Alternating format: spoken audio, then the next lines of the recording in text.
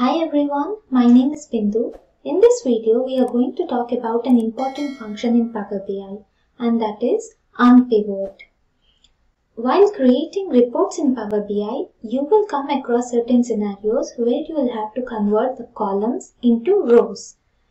In such cases, if you didn't know that you could use Unpivot function, you will end up writing so many DAX queries. So to avoid all that headache, to avoid writing all those excessive DAX queries, you can simply use Unpivot function there.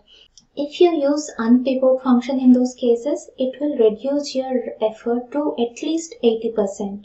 So let's look at an example of where to use this Unpivot and how to do that. Let's get into my laptop. Here is an example. If you look at my screen here, on the left hand side, you have year and month names as columns. Okay, when you are writing something, when you are displaying something on an Excel, it makes perfect sense to have data in this format. Usually you get all the Excel files in this format because it's easier to understand. Okay, but if you want to create reports using this format of data,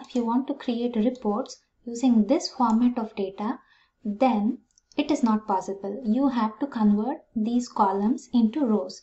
You have to convert it into this format. So here you have year, month and sales. All months will be in one column and sales will be another column. So you need to put the data in this format to create all the visualizations in Power BI. So let's see how to create that in Power BI. Here I opened the Power BI desktop and I also loaded the data from the Excel sheet into the Power BI desktop here. So on the right hand side you have the sheet 1 here where I have year and the month names. I will now open the query. So here you have this Power Query editor open. Now what you need to do is, now you have all the month names here. So what you need to do to unpivot this is, you just have to click on the year and say unpivot other columns, because year you are not going to change this. You are not going to change the format of, you are not going to unpivot the year because this is what you want, 2019, 20 and 21.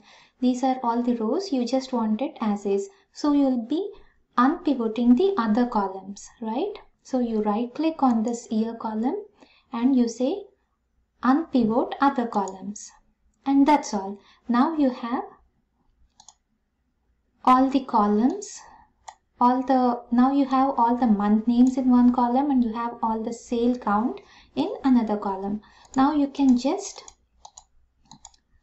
rename this. You just double click on the column name and you can rename that. I'm renaming this as month name, and this one I'm renaming this as sale count, and that's all. Now my data set is ready, and also I have the data in proper format to use in Power BI visualizations. So this is about Unpivot in Power BI. If you like this video, please hit the like button.